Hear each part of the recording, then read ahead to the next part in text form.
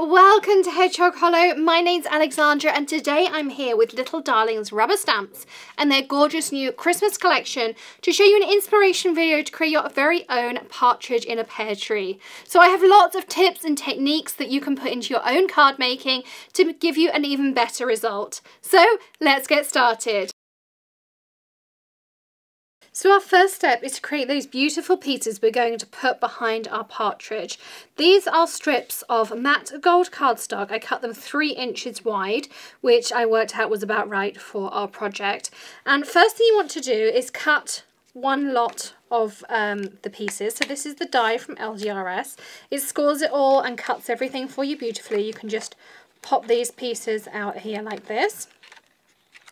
And then to line it up for a second one, I find it's easier to take this end one here, so this end piece, and if you move it all around on here, you'll find it kind of locks itself into place.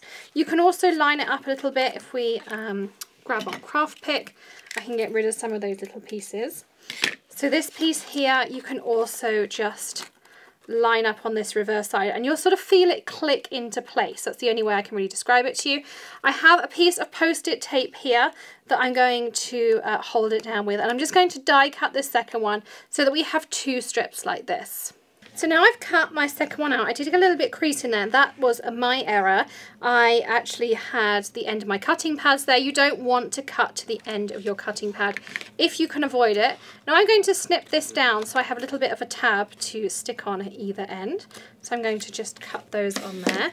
Let's get rid of these smaller pieces, like so. And now we want to adhere this together. So I'm going to take some Tonic Funky tape and I'm going to trim off this one here so it's straight. You could use your paper cutter if you wanted to, but there's a good line for you to cut in the groove of there. And I'm going to add some tape onto this piece. And I'm going to stick this on like so, so that these points match up here. Don't worry too much about the bottom, you're not going to see that. You want to make sure these side pieces are aligned and that this point in here matches as well. And now we're going to put this into a circle, and I don't know if this is going to be the right length. We'll work that out as we go along. So we're going to make it almost like a party crown. So again, I'm going to do the same thing. I'm going to just trim that little bit off of here like so, and I'm going to marry up those points. So I'm going to marry them up here,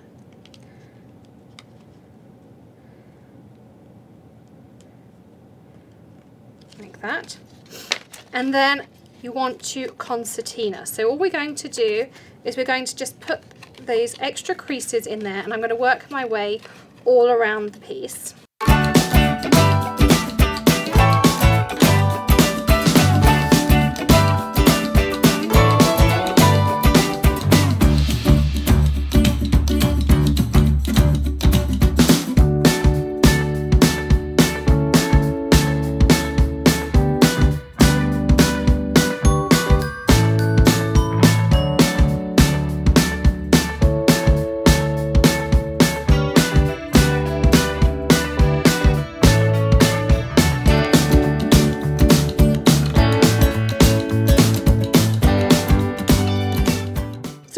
All those concertinas, I have my pointed pieces with the detail on the bottom there, and all you're going to do is press down. How easy is that to do? And I pre-cut using my scrapbook.com basic circles, some out of some red glitter paper and also out of some green. This is Lawn Fawn Noble Fur cardstock, and this is what we're going to use to create the base for our card.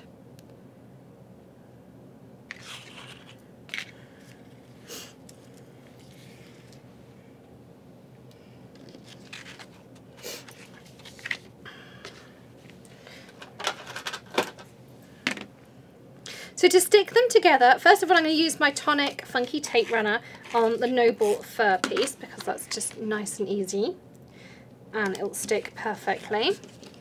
And then I'm going to use some Elizabeth Craft hair tape. You want a strong adhesive for this part, so I like the particular tear tape. I find it's nice and strong and nice and sturdy.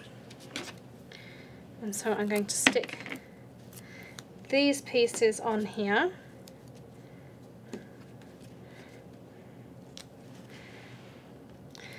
And first of all, I'll take that tape off so that I'm ready to go.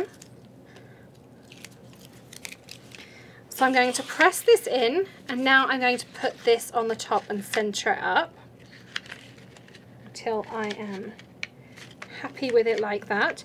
And then we're going to press down like so.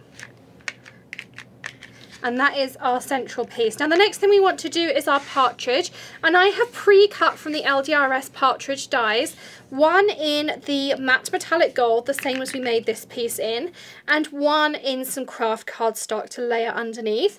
Our first step, now you could have put double-sided adhesive on, I forgot to do that step, so instead I'm going to use some Tonic Tacky glue. This is from their funky glue range, just like the glue runner that I use. Gives you a nice fine application, so when I start squeezing here, you can see it starts to come out. This also perfectly works with the craft picks, of course that's from Tonic as well, so I'll link both those things up for you.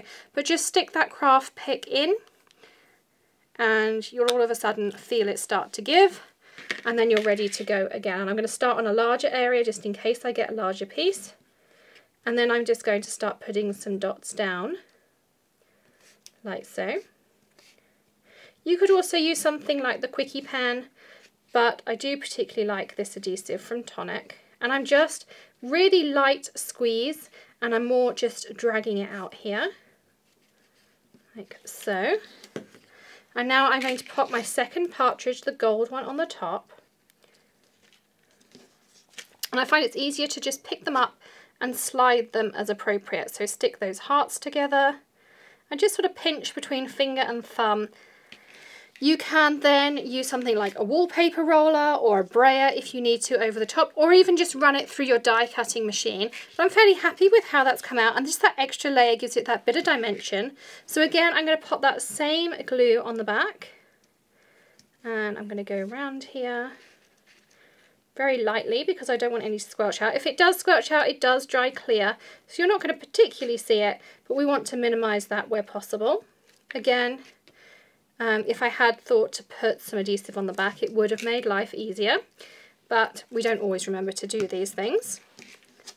So I'm now going to stick that onto here, and I'm going to leave it a few minutes to dry before we adhere it to our card front.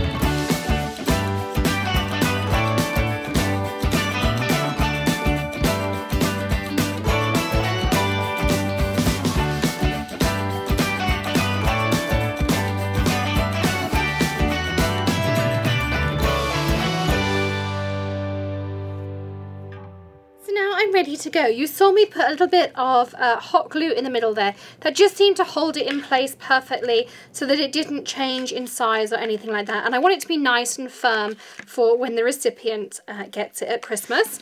So this is a piece of craft cardstock 12 by 6 inches wide that I've folded in half for my card base.